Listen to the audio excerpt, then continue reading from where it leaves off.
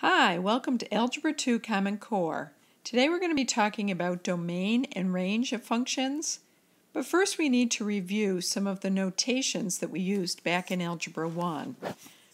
The first notation that you should be familiar with is called set builder notation. We're going to draw a few examples of set builder notation.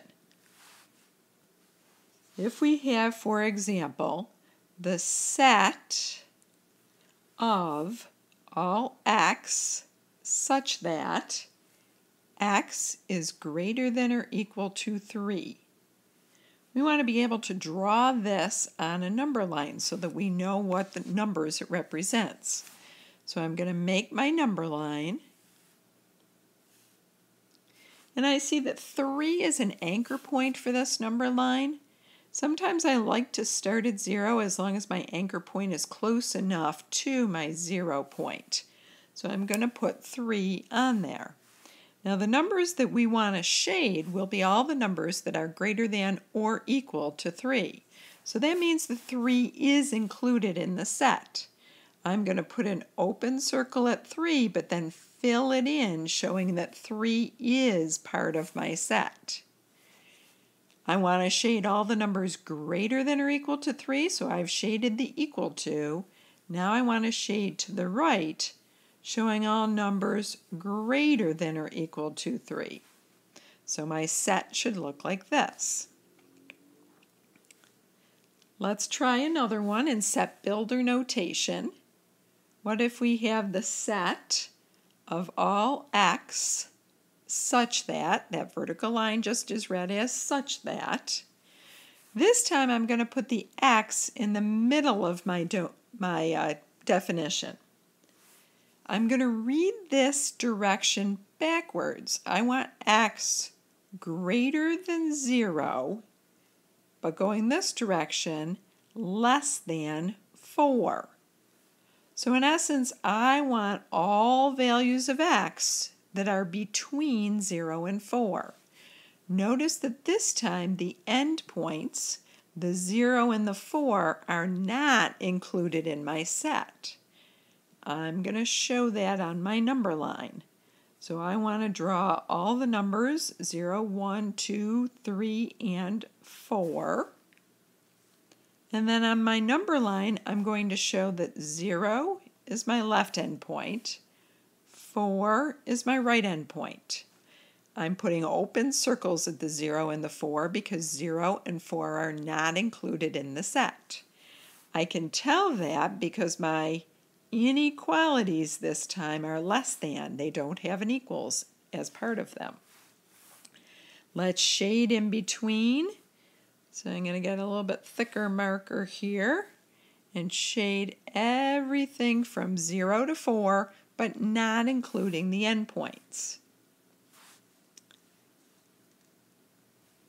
The other kind of notation that we need to be familiar with is called interval notation.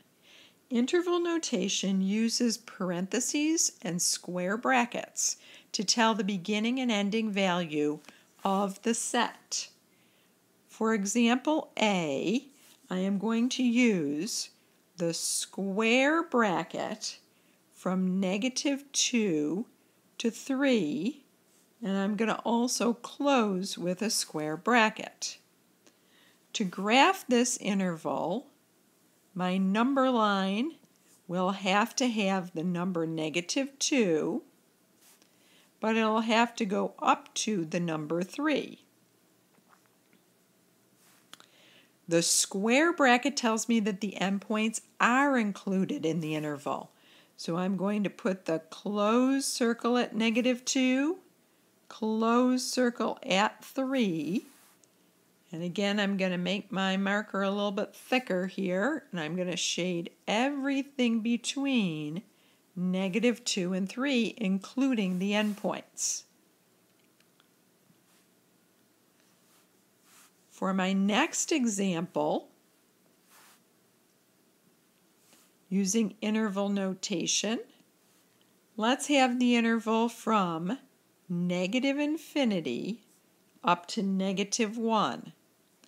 Notice for this example, I'm denoting that the endpoints are not included. There are parentheses at the endpoints.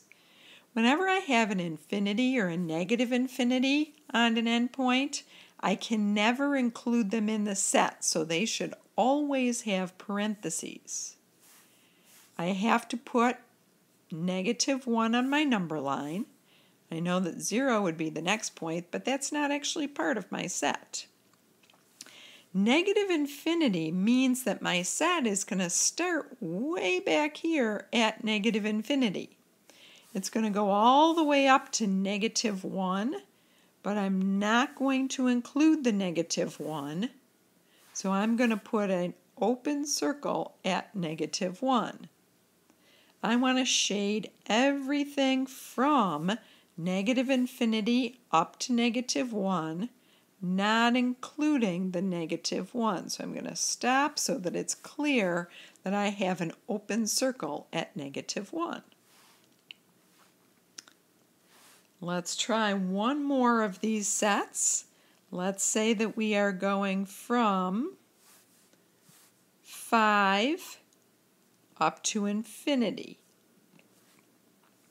For this set, you'll notice that my 5 has an open bracket, a parentheses, so that tells me my starting point is going to be 5, but the 5 is not included in the set, so I'm going to put an open circle at 5. Because I want to start at 5, I want everything shaded to the right of 5, and I'm going to keep going until I make it to infinity, which of course just means very large values on the right end of my number line. So my number line should look like this. Now we can also see, and I might add one more example here. Let me erase that, that's a little thick. I'm going to add one more example, and the example that I'm going to add is going to be one that has a square bracket on the left, -1, and a curved bracket on the right after 4. This is sometimes called a half open, oops, I said that wrong, half closed, half open interval. So when I go to make my number line, my first endpoint, -1, is included. So that means I'm going to make a filled in circle at -1. But when I count over to 4, that one is not going to be included, and I know that because I've got a curved parentheses there. Now I'm going to fill in everything in between the two, and notice that -1 is included in the set, but 4 is not. Let's go ahead to exercise 1, where we're going to convert between set builder notation and interval notation, as well as graphing on the number line. So we're given the set builder notation x such that x is greater than or equal to -3, but less than or equal to 2. You'll notice that in this example, we're using 2 dots to stand for the such that. Means exactly the same thing. So I am going to go ahead and draw a number line, and I'm going to include -3 on the left side, counting up to 0 and then +2, because I see that I have a greater than or equal to and a less than or equal to sign. That tells me that the endpoints are both included. So I'm going to fill in a circle at -3 and fill in a circle at 2. When I go ahead to shade, I can see that I want to make sure that I am shading everything between -3 and 2, including both endpoints. Now, when I want to write this in interval notation, this just means write the square bracket from -3 up to 2. I'm putting square brackets on both ends because I want to include both endpoints. Looking at exercise number 2, this time I'm given interval notation. and I want to write an equivalent set builder notation as well as graph it on the number line. I see that my target points are -1 and 4, so I go ahead and put those on my number line. I notice that at -1 I've got a curved bracket, so that tells me do not include that number. 4 also has a curved bracket, so I'm not including that number. Both of those points have to have an open circle.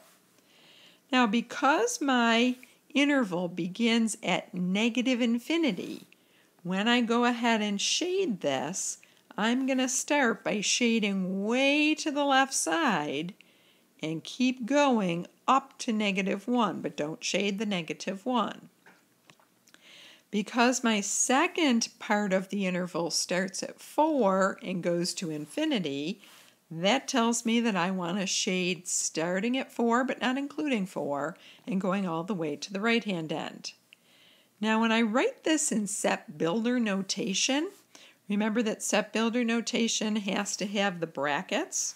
So the brackets means that I'm going to write my x such that I've got two separate shadings, so I'm going to have two separate inequalities. The first one is going to be x is less than -1. I'm going to put the word or in between because there aren't any points that are shaded on both sides. My second half is going to be x is greater than 4. So I've got two parts to this inequality because I have two separate sections shaded. Now I'd like for you to go ahead and try these U-triads. You'll have to write them first of all in the box on your note sheet, and then pause the video so that you can draw the number lines and write the second set in set builder notation.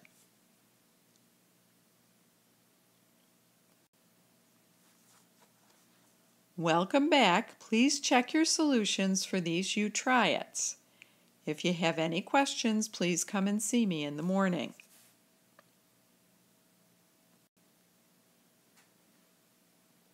This brings us to the definitions for domain and range.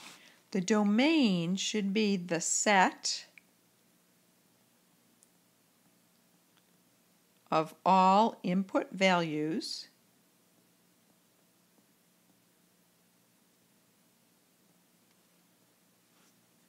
that result in an output.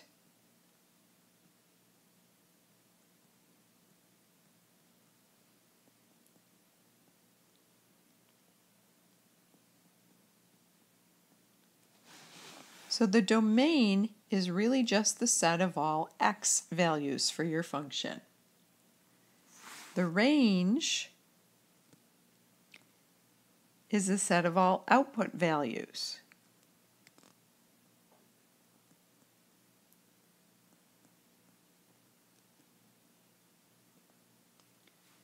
This, of course, is the set of all y values for our function.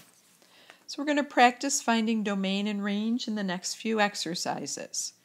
For exercise number 1, it says state the range of the function, where the function is f of n is equal to 2n plus 1, if the domain is given as the set 1, 3, and 5. Then show this domain and range in the mapping diagram. So to find our range, we're going to have to use each input in our function. So for example, we want to find the function value at 1, or the output at 1. Substituting 1 in for n, I'm going to say 2 times 1 plus 1, which of course gives me the answer of 3. For the function value at 3, that's going to be 2 times 3 plus 1, which gives me an output of 7. For the function value at 5, that's going to be 2 times 5 plus 1, which gives me an output of 11. So our domain is the numbers 1, 3, and 5. We've set those up in our set for the domain of f. The range are the outputs 3, 7, and 11. you'll notice that for these three, they are matched with a member of the domain. We're going to show that matching or that mapping using arrows. So 1 is mapped to the number 3, 3 is mapped to the number 7, and 5 is mapped to the number 11.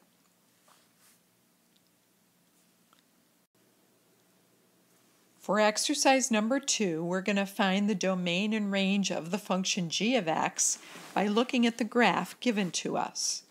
For the domain, we want to be sure that we are looking at all possible x values.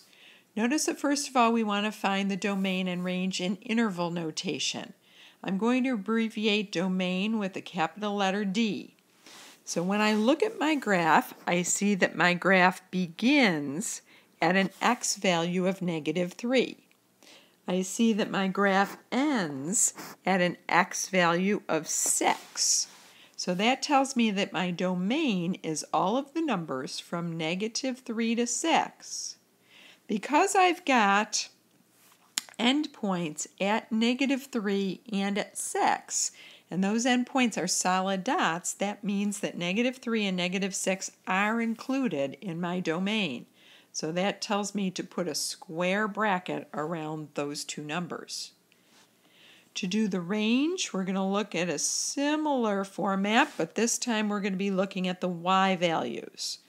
So for this one, I'm going to say, let's look at my lowest y value. So the lowest value is down here. If I count that out, I see that my lowest y value is -5. Then I look to the highest y value, and I see that right across here is going to be my highest y value. When I count that on the y-axis, I see that it goes up to 4. Again, because on my graph I have points at those y values, that tells me that I need to include both -5 and 4 in my range, so I'm going to put square brackets around them. Now I need to convert both of these answers over to set builder notation.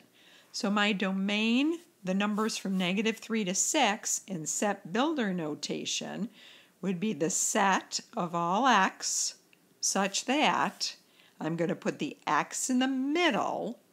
And remember, I have to read from right to left when I'm going to the lower endpoint. So I'm going to say x is greater than or equal to -3. Going the other direction, I want to go all the way up to the number 6. So x is less than or equal to 6. I'm using equals in each of those inequalities because -3 and 6 are both included in the set. I can also read this as x is all numbers between -3 and 6, including the endpoints because of this inequality. I'm going to do a similar procedure for the range. So the range, instead of being x, we're going to call that y. So it's the set of all y such that y is greater than or equal to -5 and y is less than or equal to 4. So I can be asked for the domain and range in either interval notation or set builder notation, so I need to be familiar with both. In exercise number 3, we are given a graph of a parabola. The function f of x is equal to x squared minus 2x minus 3. We want to use that graph and determine what is the domain and the range. When I look at the domain for this one, I see that the graph has arrows on the ends. Now those arrows, first of all, tell me that the graph keeps going in the upward direction. But the other thing that it tells me is that the graph also keeps going as the x's are getting bigger and as the x's are getting smaller. This graph keeps getting wider and wider as my graph gets bigger. Because of that, that tells me that my domain is going to include all the numbers on the x-axis. Because it includes all the numbers on the x-axis, I want to say that the domain is going to be all values of x such that x is a value from negative infinity to infinity. So my domain would look like this. Now check the range for this multiple choice question. I see that my low point on my graph is this y value, -4. See that the -4 is included in the set. Because my graph again has arrows on the ends, I see that the y values keep going all the way to infinity. So the range for this function would be the square bracket from -4 to infinity. So I know that my solution, my multiple choice answer for this one, should be multiple choice number 3.